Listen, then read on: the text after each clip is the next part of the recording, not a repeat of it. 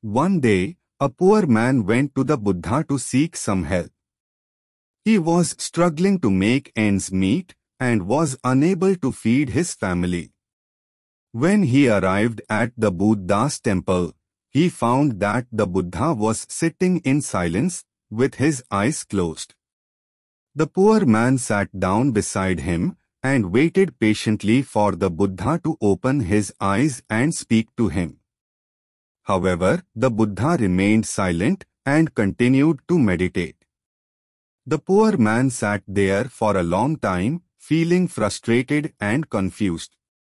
He wondered why the Buddha was not speaking to him or offering any help.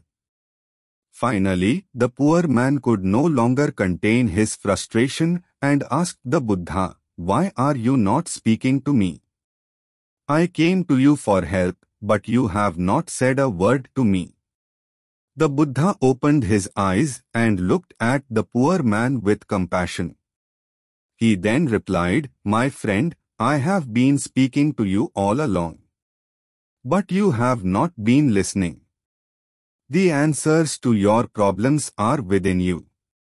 You just need to quiet your mind and listen to your own inner wisdom." The poor man was taken aback by the Buddha's response. He realized that he had been so focused on his external problems that he had not taken the time to look within himself for the solutions. With a newfound sense of clarity, the poor man thanked the Buddha and left the temple. He went home and began to meditate, as the Buddha had suggested.